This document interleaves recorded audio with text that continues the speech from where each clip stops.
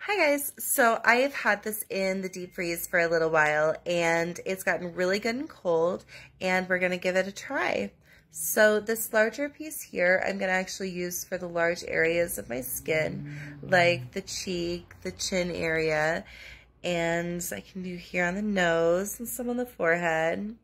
And the smaller piece here looks like it's gonna be great for just under the eye. I can really concentrate in that one area. And let me tell you right now, that cold, refreshing feeling is just great. Like, that feels so good.